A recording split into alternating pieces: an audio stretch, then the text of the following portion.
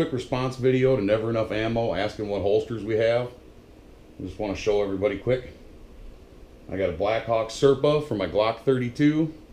I know some people hate the Serpa. I myself actually don't mind it one bit. Second holster for my Glock 32 is a Blackhawk leather. It's got the belt clip, real nice sturdy metal clip, real nice stitching, good leather, fits well, carries well. Got another Blackhawk leather here for my Beretta 92, also inside the waistband, only this one has a snap and belt loop. So it has adjustable tension on it, which is nice.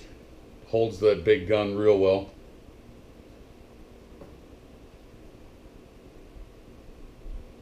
Then I got a On Your 6 Designs Kydex outside the waistband. Wear it with a little bit of a cant. It's the only piece of Kydex I own. I really like it. I don't have a bad thing to say about them. I actually should do a review on it. Great holster, great price. Fantastic way to carry that Beretta. Next one I have here is an outside the waistband. It's another Blackhawk holster.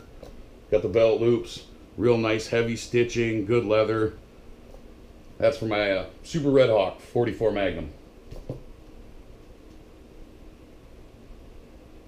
I have another leather.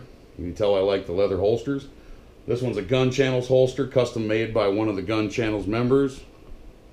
That's for my Taurus T85. Then last and very least, that's right, it's a piece of crap nylon holster from Blackhawk. I bought it for $2 and I use it a ton. Every gun damn near fits in it, and you can stuff it in there, throw it in the range bag. Keeps the guns from taking a beating.